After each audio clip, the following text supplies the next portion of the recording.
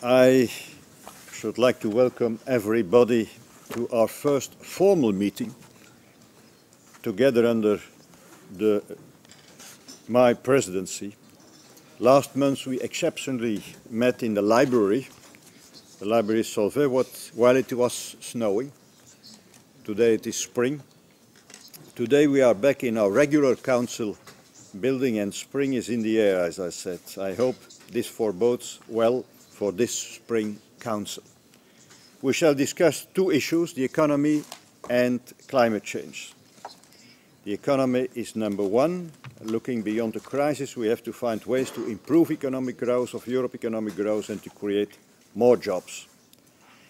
Jobs and growth are a central concern of our citizens, just as the climate, and that are the main topics of our European Council.